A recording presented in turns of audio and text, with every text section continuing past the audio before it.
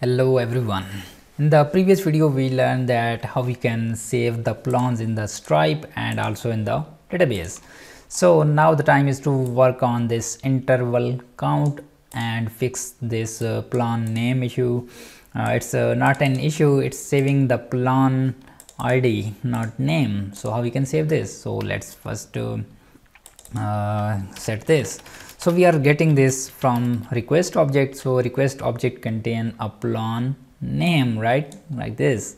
So we can save this from request object. We can get this from request object and save this. So it will save the plan name which user type in the plan name field here, right?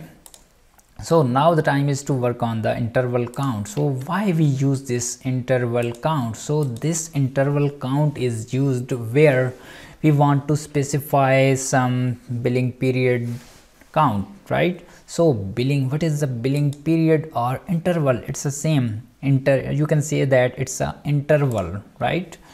So if you want to specify 1 week, so you define week. If you want to specify months, you specify month, and if you want to specify year, so you specify year, right? So let me show you. If you want to define your interval, so you need to how you can define this. So you need to remember, because you can't type manually. So you need, if you want to define the week, so you need to type week. And if you want to define if you want to create a plan for month, so you need to type month. You don't need to type monthly, so it will not detect that it's a month, right? Okay, then let me show you that how I'm doing this. I'm doing this through this, because I added this weekly, and in the value I save this week, month and year, right? That's why it's creating month. And if you want to create this for year, so you can do this. So in the scenario you want to create this for 2 weeks, so how you can do this? So now the time is to now interval count comes and solve our issue. So here you can define your interval count, okay, and then what we are count, we want to save the interval count. So let me dash get this input field name. I think it would be interval count. Okay, we are getting this from this interval count field, right?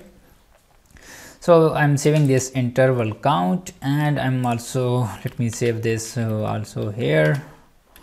So it's interval count. It would be a request. We are not we can also get this from plan property. So it's return the interval count, right? We are saving this interval count. So here you can define let me roll back this. So it's a request, and then this request contain the what is the name of our, I think it's it's a billing period or method, I'm not sure. Let me check this in the create form. And in the create form we are having this billing period.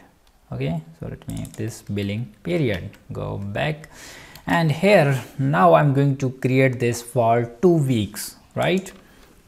I'm going to make this premium or silver, right, for every month, every 2 weeks, right?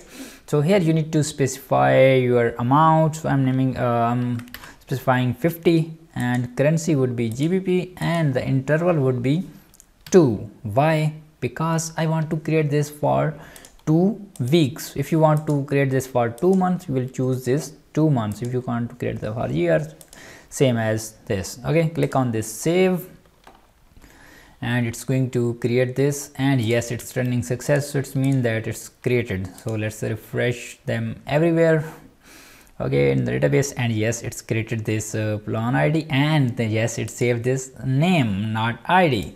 Okay, and its billing method is week, and it stored this interval count too. So it's mean that our interval, this is valid for 2 weeks. So let's check that how it's defined in the Stripe.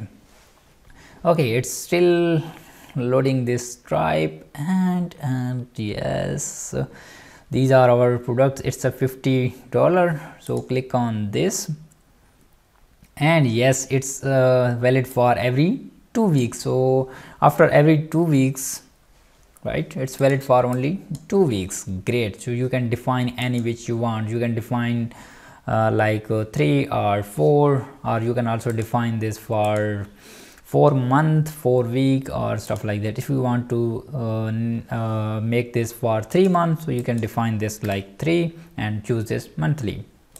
If you want to create this for 5 year, so you can create this like this. Hope you get an idea that how you can do this. So in the next video we are going to subscribe our users. So I will meet you in the next one. Bye bye.